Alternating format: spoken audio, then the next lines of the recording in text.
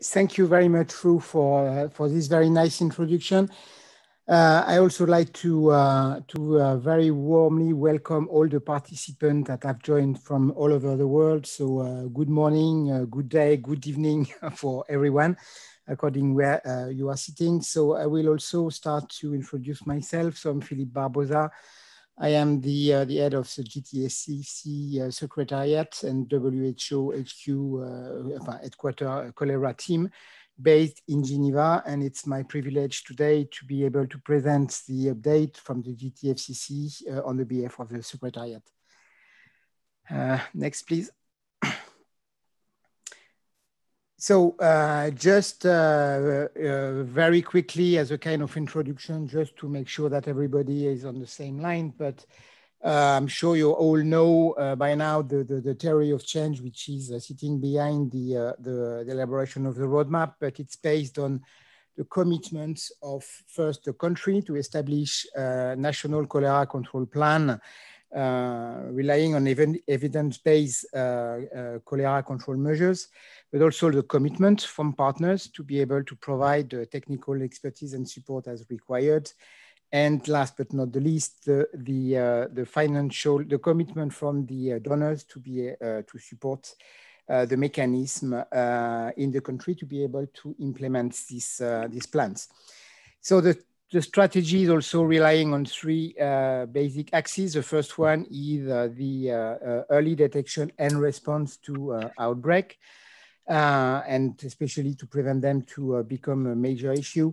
The second axis is to implement multi-sectorial intervention in cholera hotspot, and with this having an objective of being much more mid and longer term and sustainable strategy. So to efficiently control cholera over time and not just to be on the reactive side. And the third point being the coordination between all the different partners at both at national but also at global level. So all these interventions are based on 5 pillars in terms of course, leadership and collaboration. These pillars being the water and sanitation and hygiene, the vaccination with oral cholera vaccine, the surveillance, which means the epidemiology, the laboratory parts and the reporting, the case management and the health system strengthening, and last but not the least, definitely the community engagement, which is essential to any type of interventions. Next slide, please.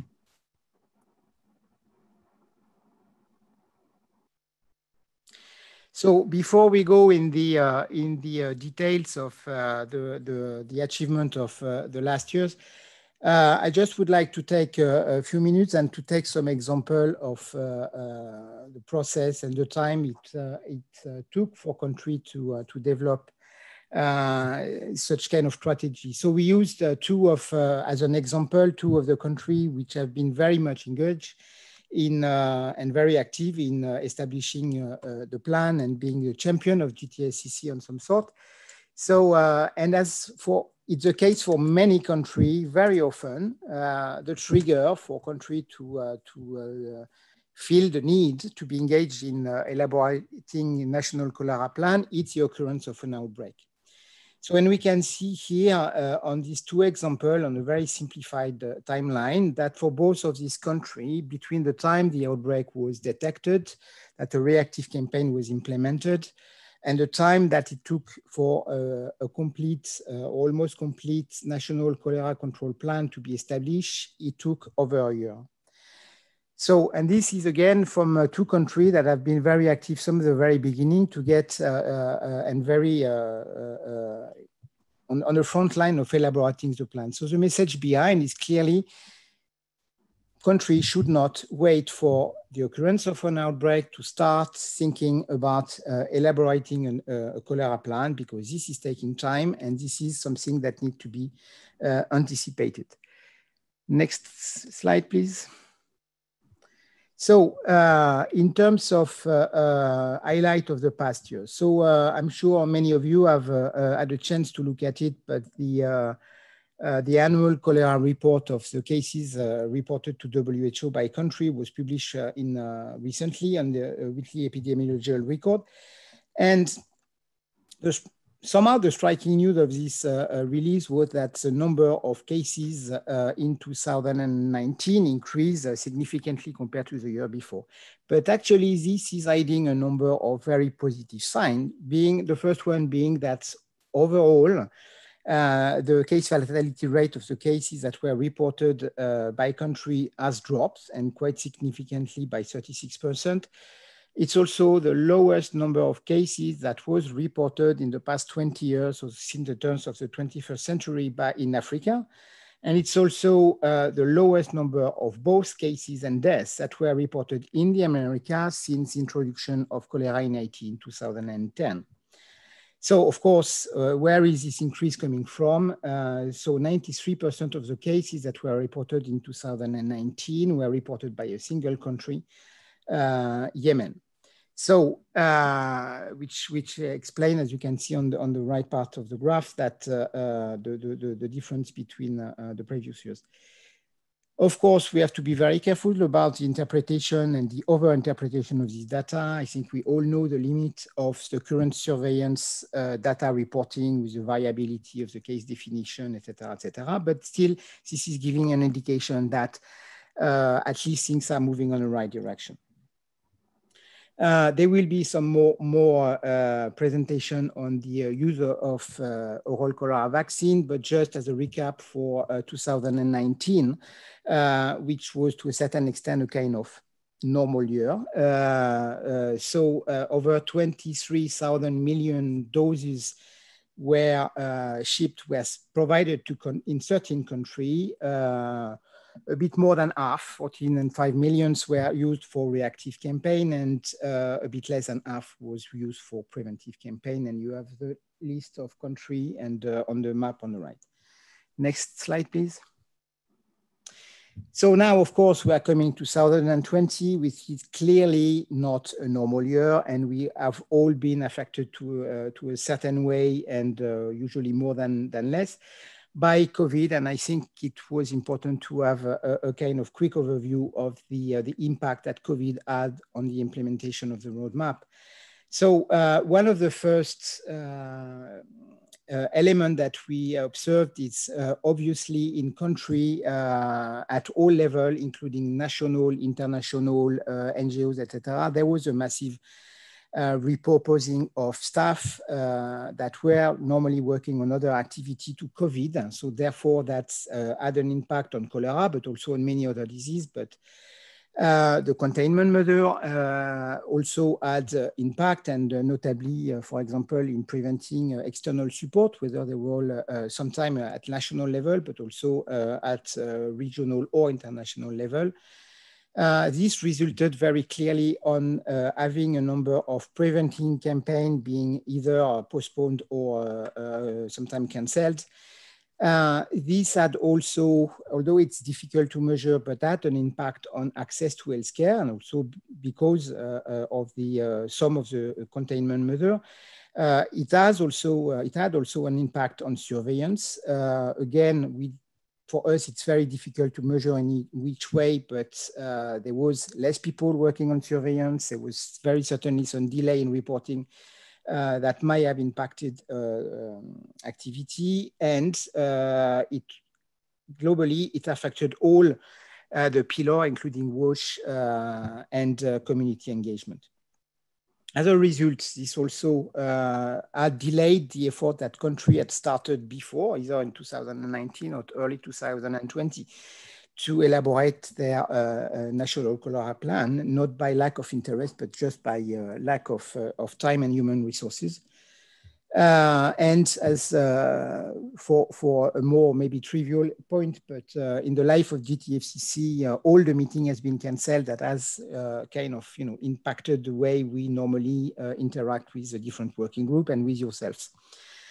All this being said, there are some positive sign, or at least some light at the end of the tunnel.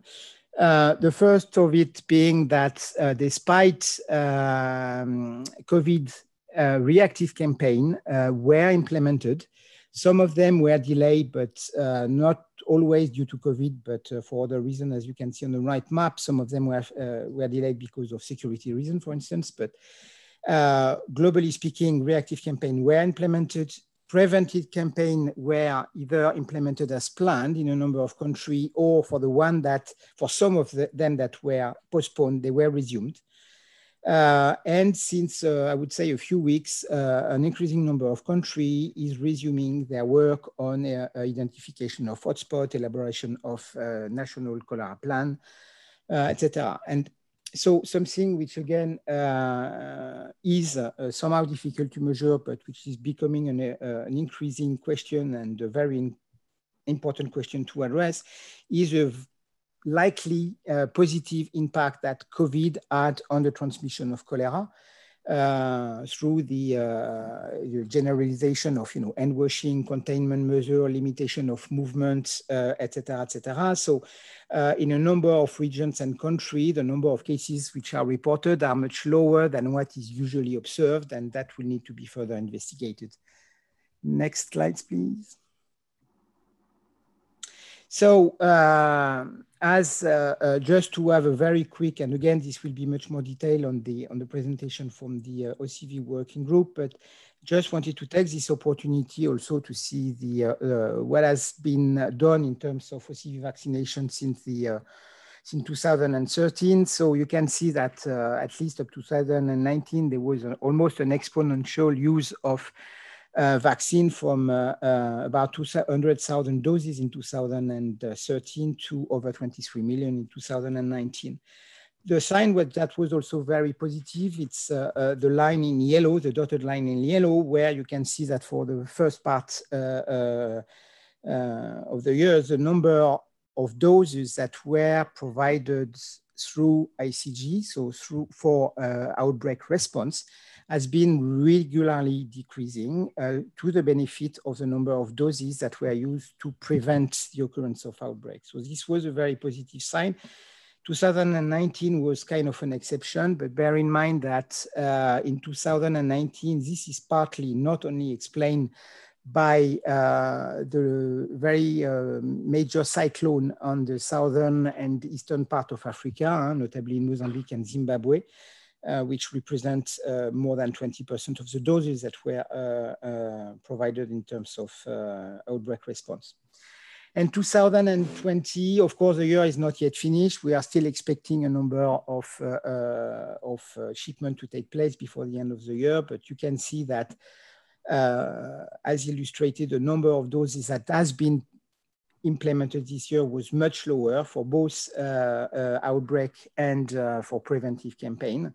But also there is, almost more doses that has been approved for preventative and reactive campaign. Again, we will need to interpret with more distance the reduction of outbreak and the possible impact on COVID. Next slide, please. So as Fru highlighted before, I mean, there are a number of products that was released since last year. The first one being the cholera outbreak manual. So this one is available online. Another tool that I would very strongly advise or advocate for you to first download and but also to share it with your partners. It's the cholera app. So it's a tool which is very simple, which is really dedicated for people to be able to use on the field. You only require internet only for the download, but then after, when the tool has been downloaded on the smartphone, you don't need to have access to internet, and that's provide very practical and simple information. You have a few capture of screen on the right. But and the feedback that we have for a number of people who have done it find it extremely useful. So again, this is a tool which is based or targeted for people working on the field, and I think it's also a good opportunity for me to ask you to disseminate the information and to make this tool more known and more accessible for people who might require it.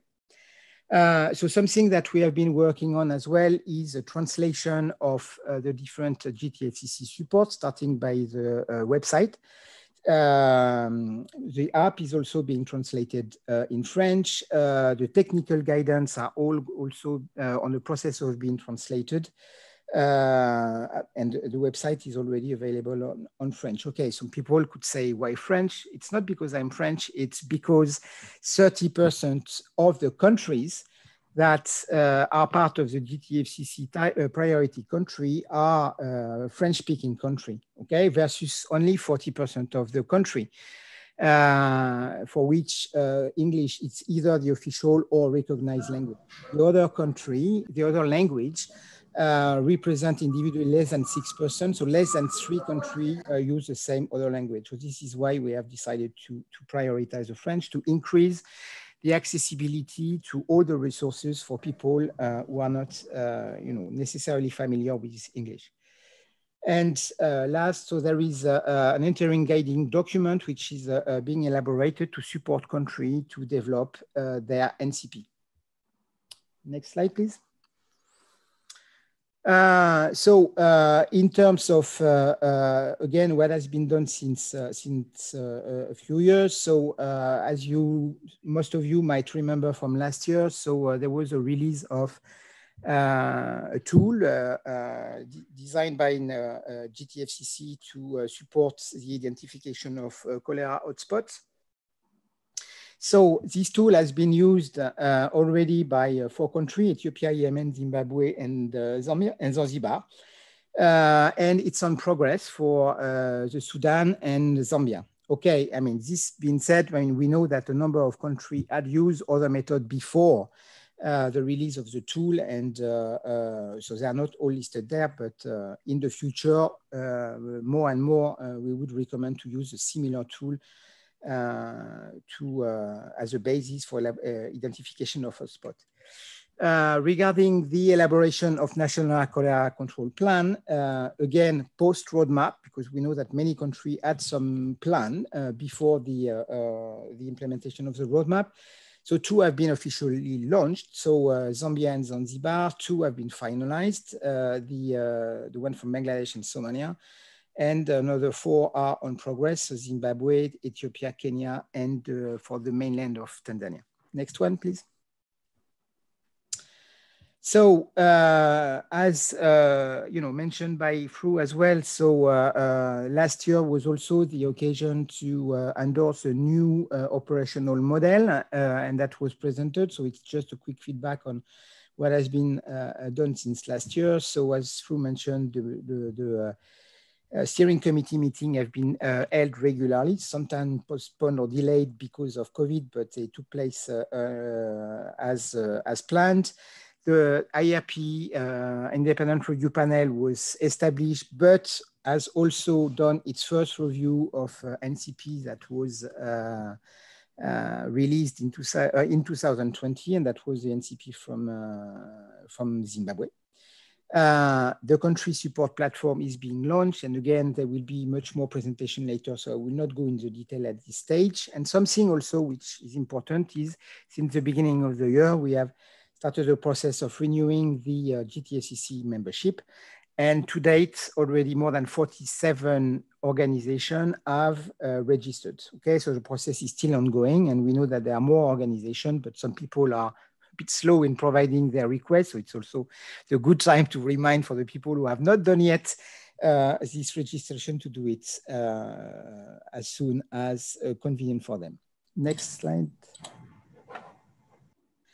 So again, in terms of the life of the GTFCC, COVID has prevented to have any face-to-face meetings. So we had to adjust to that, and therefore, we have been organizing a virtual meeting instead of the face-to-face meeting to replace the planned working group meeting, but also to complement them. So to date, there have been already 3 meetings organized on WASH, 3 on epidemiology, 2 on case management, 1 on surveillance, 1 on OCV, and there are additional meetings that are planned for the last part of the year for OCV and laboratory.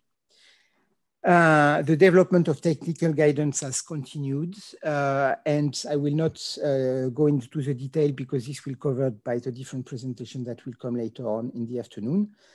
And I would also say that next year, I mean, we all know that COVID is not going to vanish by the click of the finger, so it's very likely that it will still be there on the beginning of next year. So we are still planning to continue to keep the momentum with engaging and organizing virtual meeting. This being said, I think it's very clear that for us, also being able to reorganize as soon as COVID will allow face-to-face meeting is something which is important. I think the human factor is something which is essential in such kind of task force and initiative.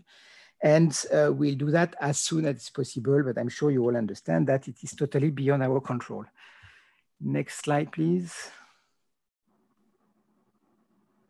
So a very quick catch up on the advocacy, communication, and reporting. So as we had initially planned to organize a meeting around the World Health Assembly, so we transformed that virtual meeting, this face-to-face meeting in virtual meeting with a very good attendance. And there were more than 17 speakers, about 240 participants from 22 countries, which for a first event of this kind was kind of very encouraging for us.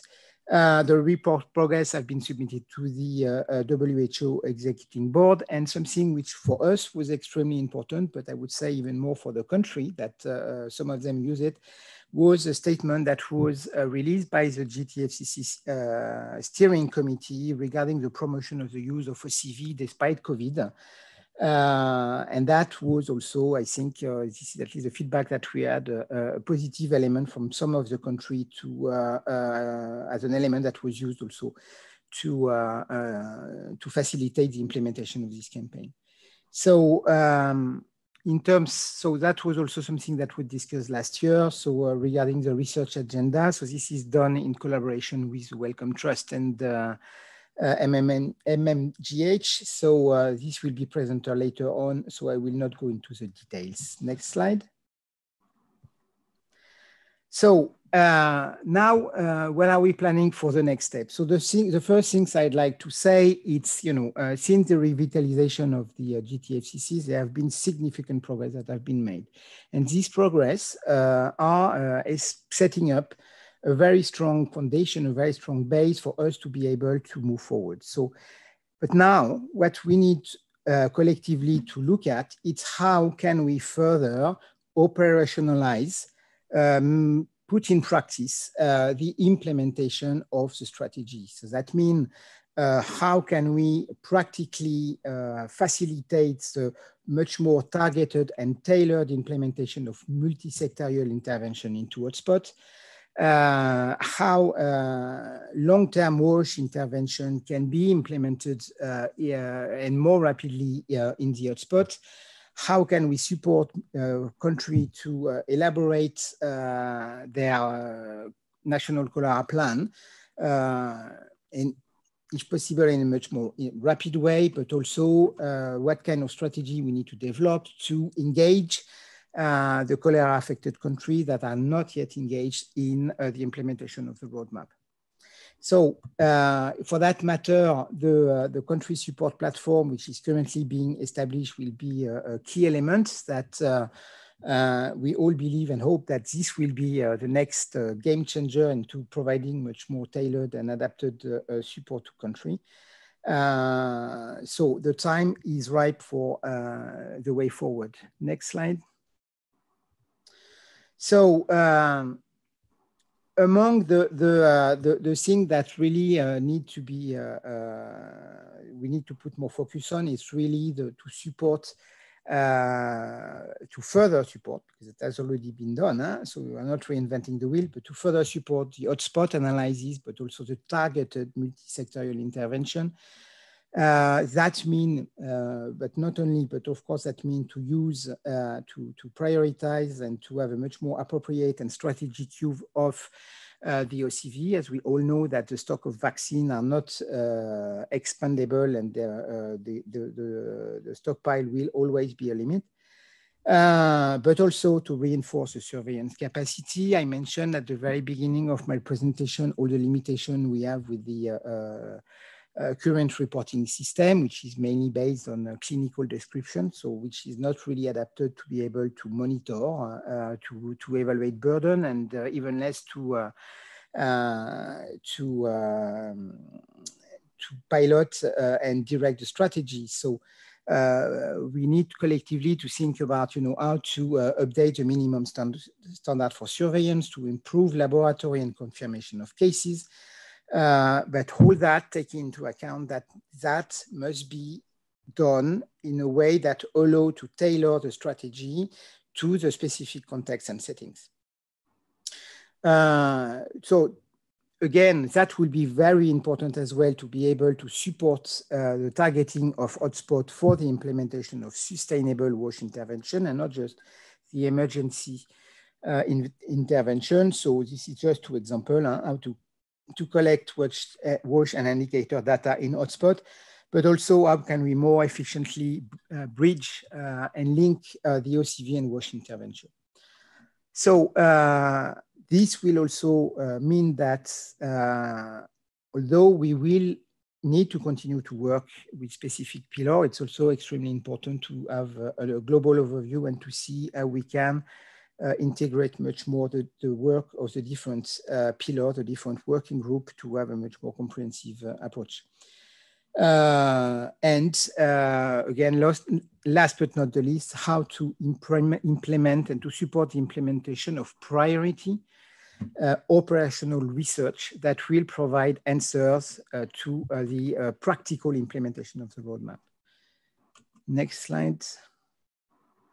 So this is the last one. So I also, of course, want to use this opportunity to thank all the partners and donors that have been supporting GTFCC and that have made all that possible. So it's not an exhaustive list, but of course, Bill and Melinda Gates Foundation for the support they are providing to the Secretariat, GTFCC Secretariat, but also to the country support platform, Gavi for the support to OCV, technical assistance and surveillance, the CDC for the support they provide, the multi-sectorial support they are providing to the country and the regions, Epicentre, Institut Pasteur, ICDDRB, UNICEF, WaterAid, and CDC for chairing the different working group, the Fondation Mercier, where we are here today for not only hosting us in a very nice place, and we all miss you with a beautiful view on the lake here in close to Annecy, but also for the website development and other support.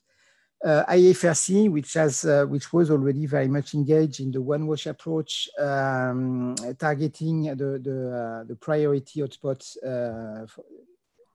prioritizing their WASH strategy in the hotspot area, and now for hosting the country support platform, GHU for developing support for cholera database, MSF, SCF, MEDER, and IOM for support to campaign, Wellcome Trust and MMGH for the research agenda, and all the partners, all the individuals that have contributed for the different section, either the IRP, the approval of GTFCC request, and technical guidance. So thank you very much for all, and that will be my last slide. Next. Over to you, Fu. Okay.